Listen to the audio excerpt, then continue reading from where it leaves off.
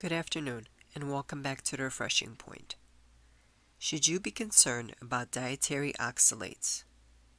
Fruits, vegetables, and nuts are without question staples of a healthy diet.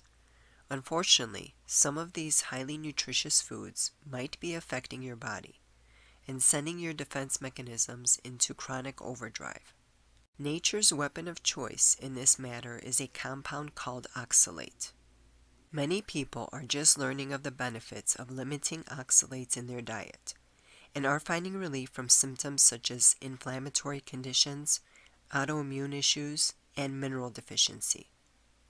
Although chances are you haven't heard of oxalate until now, odds are greater that you may know someone suffering from symptoms of excess oxalate.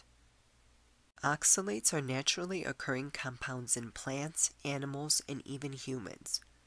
The body is naturally able to synthesize oxalates from various compounds such as excess vitamin C, fructose, and yeast. Vitamin B6 deficiency, magnesium deficiency, and thiamine deficiency are also ideal circumstances for increased oxalate synthesis. Unfortunately, oxalates are also found in high concentrations in some of the healthiest foods we eat on a daily basis. When your body is unable to metabolize oxalates effectively, health problems can occur. If you are having challenges with kidney stones, what you need to know is that they most likely aren't a calcium problem or a vegetable problem. They signal an acid problem. For people who form calcium oxalate kidney stones, dietary oxalates only account for 10 to 15% of the oxalate that is found in their urine. The rest, 80 to 85%, occur in the body metabolically. One of the largest and longest studies on kidney stones and oxalate vegetables was published in the Journal of the American Society of Nephrology. It studied over 200,000 people for 44 combined years.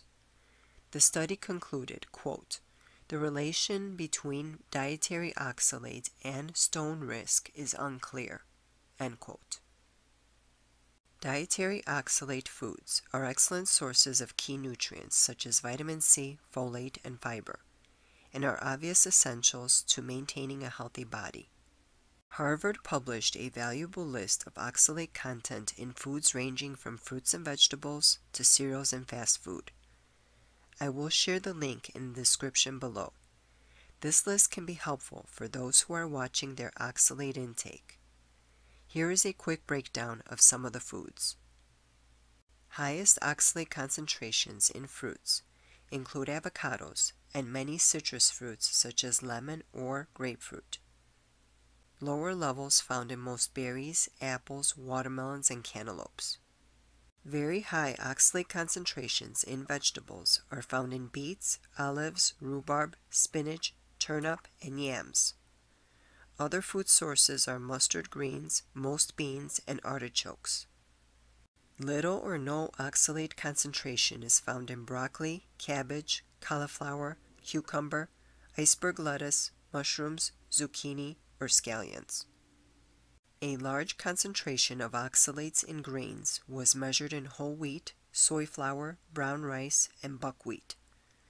Little or no oxalates are concentrated in flaxseed, barley malt flour, and oat bran. Most meats such as ham, hamburger, turkey, and wild game contain low to no levels of oxalates.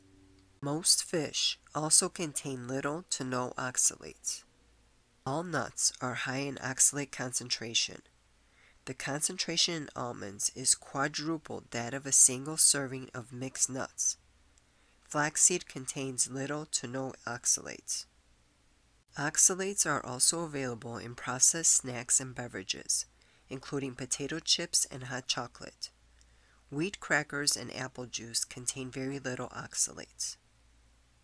An individual with a healthy gut and otherwise healthy immune system can generally tolerate low levels of oxalate from foods.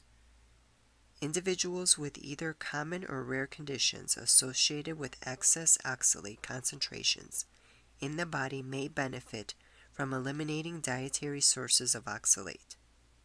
Researchers suggest that you do not need to completely eradicate every source of oxalate foods from your diet, as much as you should limit the consumption to less than 50 milligrams a day.